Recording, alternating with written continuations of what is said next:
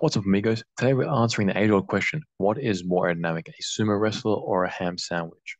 On the top we have the sumo wrestler. On the bottom we have the ham sandwich. Mano y mano.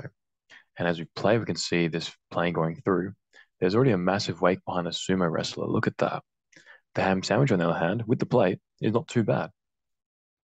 Even though you have this bluff body, you have the wake really coming down and sucking to the ground quite nicely. Over the lip of the plate at the front, the flow's going from left to right, by the way.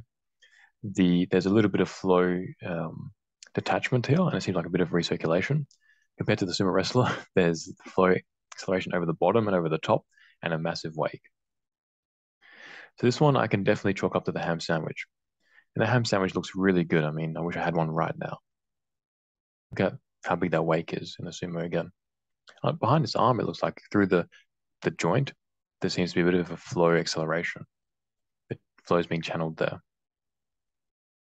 And these are streamlined orbits, and we have the flow going from left to right. Already we see that the sumo wrestler flow goes underneath, accelerates, and it jumps up and it makes this massive wake. On the other hand, even though the ham sandwich is a bluff body, the flow going over gets sucked down to the ground quite well, and it stays fairly fast moving. So you can see even though it is blue, it's not as blue as the sumo wrestler here. So I think that ham sandwich is, oh wow, hold on. I was going to say the ham sandwich is much more aerodynamic, but there's also this little region here, that recirculation zone, which we saw in the past video as well.